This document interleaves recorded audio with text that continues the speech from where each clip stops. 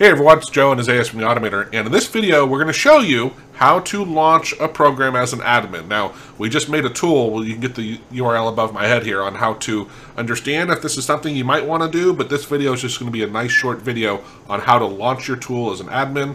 So stick around and you're going to see, we're also going to demonstrate the tool just to show you how it works, but this is just to create the tool to launch it as an admin. Right. So sometimes what you want to do for whatever reason, you need to run a program as an admin. And let me show you more or less the easiest way to do it and kind of like the safer way to do it. If you have any program which has an executable, just right click on it, send to desktop or whatever you want to do. The point is that you want to create a shortcut. That's basically it. You could drag. You can drag and drop it. Yeah. So you can use the Alt key. While you're dragging, you can press the Alt key and it would create a shortcut as well when you let go. But click and drag and release and it'll say, do you want to as well? Yeah, like for example, if you right click and drag, it would actually ask you in the end what you want to do, either move it or create shortcuts, whatever you want to do. But in general, the point is you have a shortcut and that's the one that you want to modify because the executable itself cannot be modified this particular way. Now, if you right click on it, usually you have the option to run as administrator, right? But that would only run it that one time. And every time you have to run as admin. What you might want to do is go to the properties tab here, go to advanced and select the option to run as admin. After you save that, every time you double click on the file, it would be run as administrator. So that particular setting of running as admin gets saved into the shortcut itself.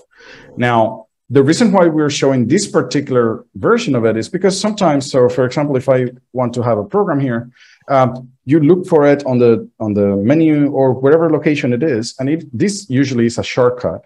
If you right click on it, you have the option to run as administrator, right? But what happened was that we had an issue with certain programs that when we tried to run as admin, it actually asked me, do you want to run as admin? Yes, I ran it.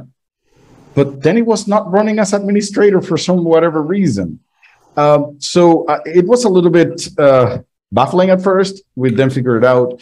I want to tell you something. If the program is already running, like for example, if I have Zoom running right now and I try to run as administrator, maybe it will not actually just relaunch it. It will not close the existing one and relaunch as admin. So maybe something like that was happening.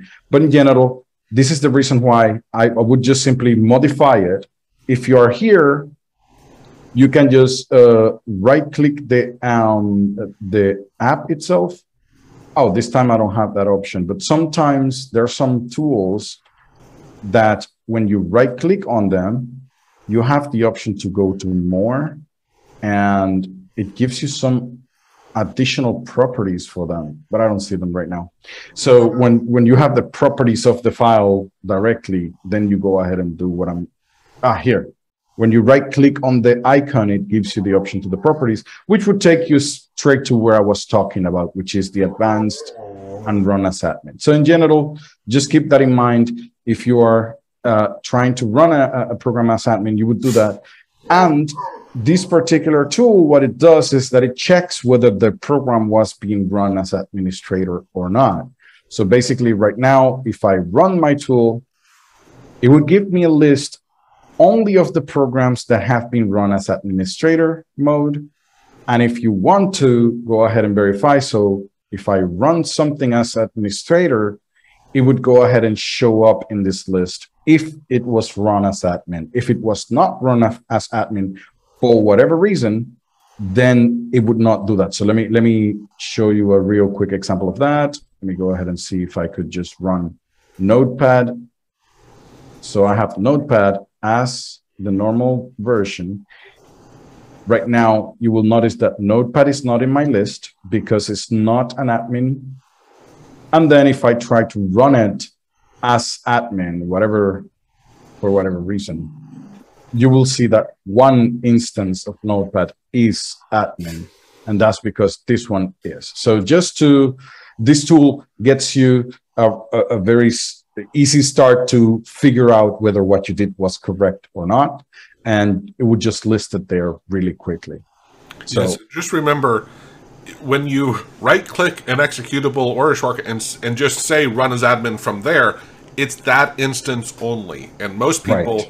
when you're doing this, you want it to stick, right? And that's what we're showing you. Well, just create a shortcut to it, go to the properties, check that box, and that way it stays sticky. And then every time you use that shortcut, now if you still go to the executable and run it, it won't be an admin. Exactly. You use that shortcut. And only that shortcut. So if you have three shortcuts, to the same file, and you only set one of them is going to launch it in admin. The others are going to launch the program normally. So you have to keep those things in mind. Which is what's great about our tool is you can just say, well, wait a minute, I swear I launched this as admin. It'll show you if it actually is running as an admin or not, because otherwise it's not easy to check. All right. That is right.